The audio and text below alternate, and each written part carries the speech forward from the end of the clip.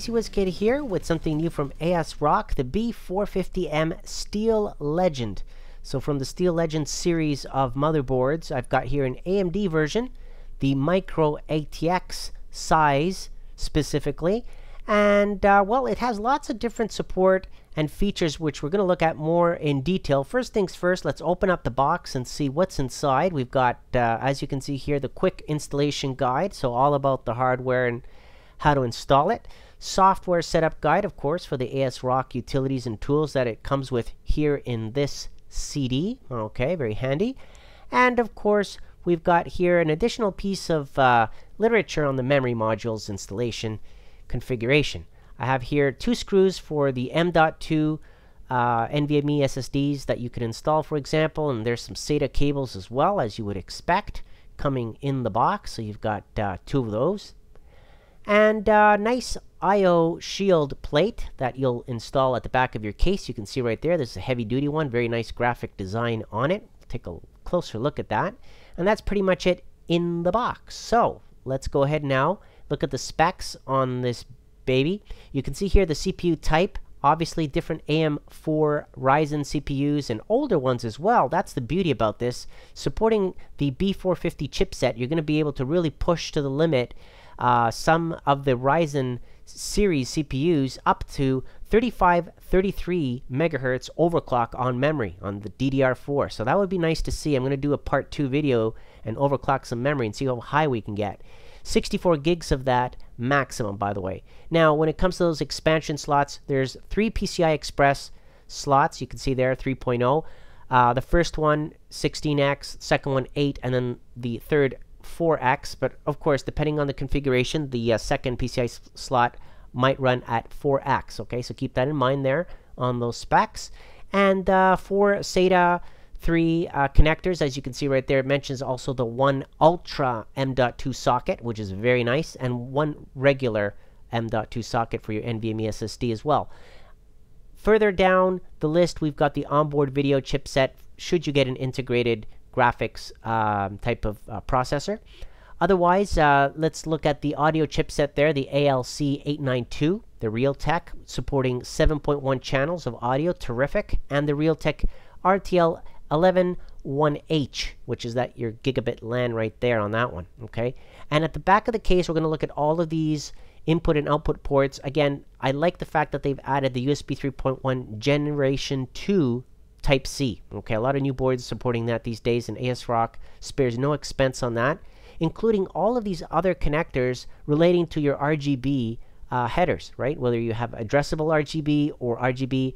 I do like the fact that this board supports, obviously, setting up your color coordination with the polychrome sync, and you know, having all your different components synchronized together with whatever color combo and effects that you want. And they talk about that here at the back of the box as well.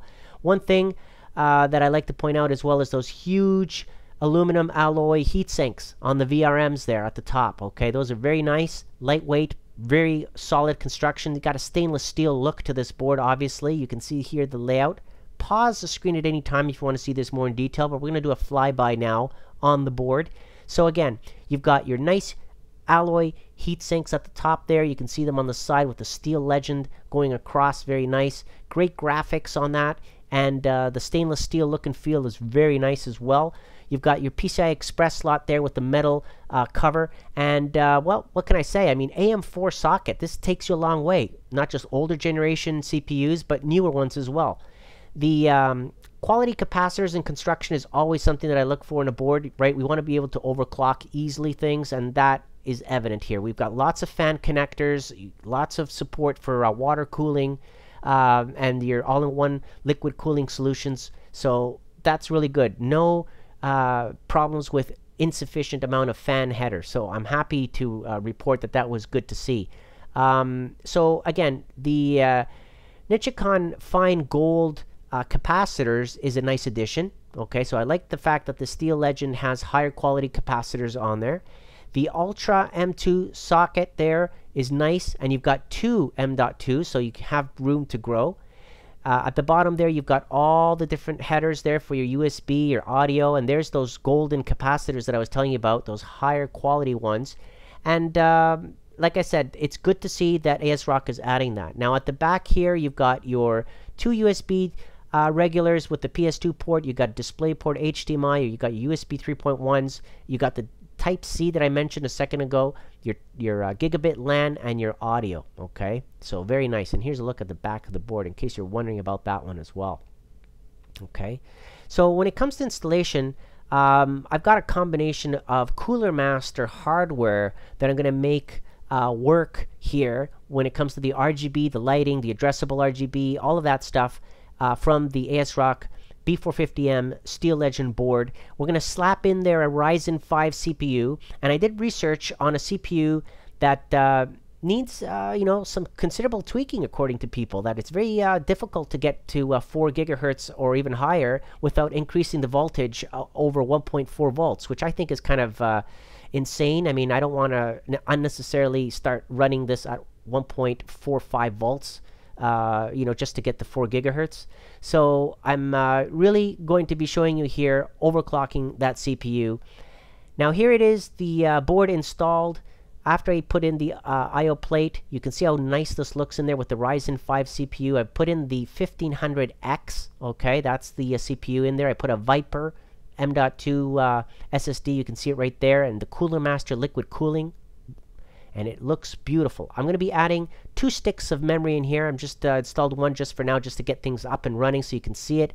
Hassle-free, no errors, no problems getting this up and running. I tell you, it was a breeze. I'm very happy to report that. Now, I'm going to do a separate video on installing the liquid cooler and all of that stuff. This is specifically to talk about the Steel Legend and its features. Now, when it comes to the RGB, you can control some of the lighting effects through the UEFI, you know, the BIOS itself, or through the software.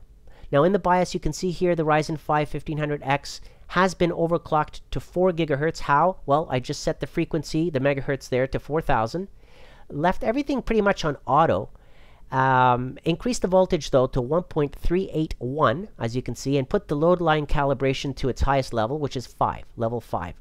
Other than that, I left everything else at auto, and I changed the CPU configuration to disable the cool and quiet so that there's no throttling going around. So it's consistently running at 4 gigahertz at 1.381 volts, not at 1.45 volts like I've seen all these other reviewers going crazy increasing the voltage unnecessarily.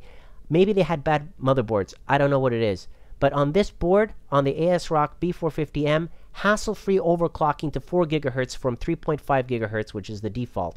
So I was really pleased. Didn't have any problems. It's you know, not crazy overclocking. It's smart overclocking, right? And this board makes it happen. What can I say? I mean, the quality components and construction obviously makes it easy. Now, when it comes to full load temperatures, well, 60 degrees Celsius, you know, roughly is the maximum that it achieved at 4 gigahertz running full blown.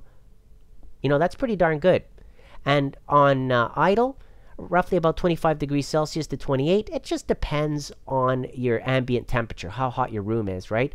But that gives you a good idea. I mean, I ran the tests here to make sure that I could try to make this thing to hang, and it would just not hang. It's stable like a rock.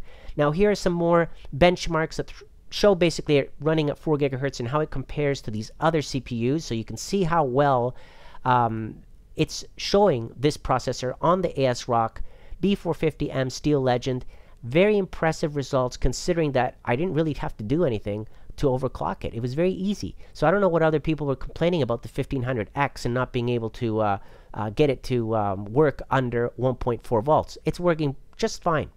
Here are some more benchmarks on the CPU Mark 11190. As you can see how it lies and compares with respect to the other CPUs. It's lying right in between the Intel Core i5 and the Intel Core i7. So very nice, very solid results. They're consistent. You can see here that it compares to an Intel Core i7 4790K, I guess, or a 770. You know, not bad. Not bad at all. I mean, you could also overclock through the software. The ASRock 8 tuning software here does allow you to do overclocking through that as well. So if you're not comfortable going through the UEFI screens and setting that up, you could do it through here. Of course, for me, I prefer going through the BIOS, through the UEFI screens instead. But I like the system info. I like the fan auto tuning feature. They call it the fantastic tuning. and that allows you also to set things to turn on at certain levels. And well, like I said at the beginning, I love the fact that we're still using the AM4 socket. So brand new board, latest generation, still can use older chips or the latest chips. So that's great. Overclocking to 3533 megahertz on the memory is something that I love. I love to see that working, and I'm going to try it next in part 2. You can see here also the PCI Express slots, lots of movement there for upgrading, and great overclocking results thanks to these power chokes, the quality capacitors and construction that come with this board. You can see here that it kept temperatures down, and well, the RGB LEDs are terrific. I mean, you saw the colors there. They were really nice, everything color coordinated, running basically right now on a rainbow mode. But I'm going to do a separate video on the water cooler here, and setting up the fans of this case, on this Cooler Master case, so we can have a separate walkthrough on how to configure all of that as well. But the board itself, solid construction, great results, definitely recommend it from ASRock. Comment below, let me know what you think about this board. Is it something that you're interested? What is it that you'd like to see from ASRock and this board, and what are the features that you like the most? I'd like to thank ASRock for providing it, and thank you for watching.